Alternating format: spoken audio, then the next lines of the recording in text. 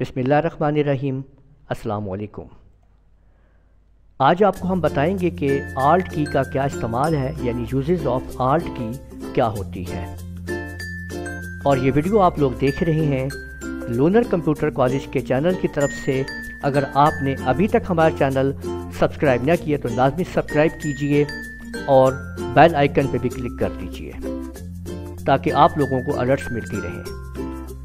आज का टॉपिक हमारा आल्ट की के इस्तेमाल के ऊपर है कि आल्ट की को कैसे इस्तेमाल करना है, जबकि आप लोगों को ये पता होना चाहिए कि आल्ट की जो है वो इस जगह पे आप कीबोर्ड पे देख सकते हैं। यहाँ पे आप देख लीजिए, यानी आपको ये नज़र आ रहा है, ये देखिए कि आल्ट की इस जगह पे अवेलेबल है, आप यहाँ पे देख सकते हैं।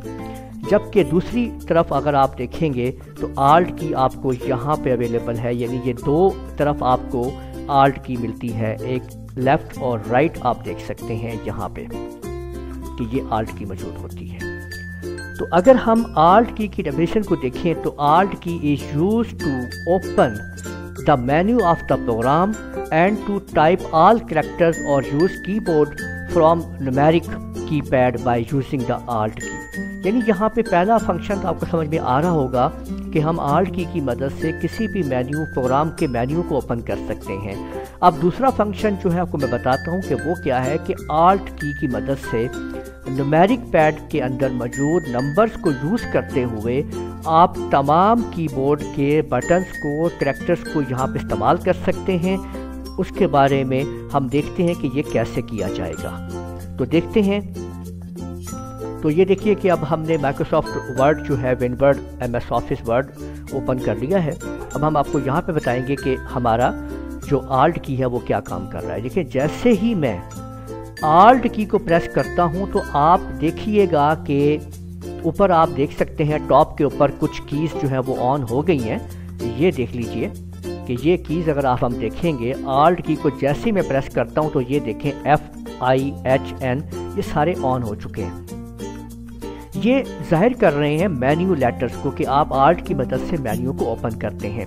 अगर मैं यहाँ पे F को प्रेस करूँगा तो हमारा ये समझ लें कि फाइल मेन्यू जो है इसका ओपन हो गया है। ठीक है, इसी तरह से आप कोई भी मेन्यू ओपन करना चाहें तो आल्ट की को प्रेस करने से ऊपर मेन्यू ओपन हो जाते हैं किसी भी प्रोग्राम के। ये समझ में आ गई होगी आपको। दूसरा जो हमने बात समझी कि कैरेक्टर्स जो हैं हम न्यूमेरिक पैड की मदद से, यानी अगर मैं आपको ये बताऊं कि अगर मैं कीबोर्ड से A प्रेस करता हूं, छोटा A आता है। अगर मैं शिफ्ट के साथ A प्रेस करता हूं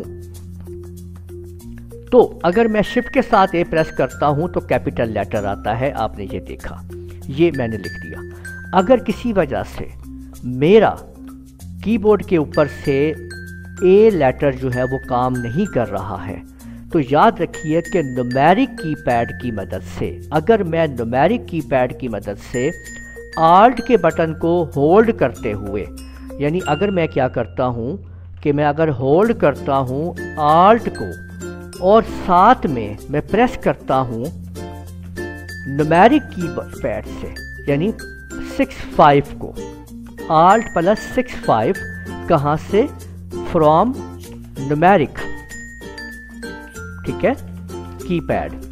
तो आप ये देखिएगा कि क्या होगा। जैसे ही मैं इसको, यानी मैंने आल्ट का बटन दबा लिया है और मैं 65 को डायल किया मैंने न्यूमेरिक कीपैड से, और जैसे ही मैंने बटन आल्ट का छोड़ा तो वहाँ पे आप देखें कि क्या हुआ, A लिखा हुआ आ गया, यानी न्यूमेरिक कीपैड से मैंने A लिख दिया है।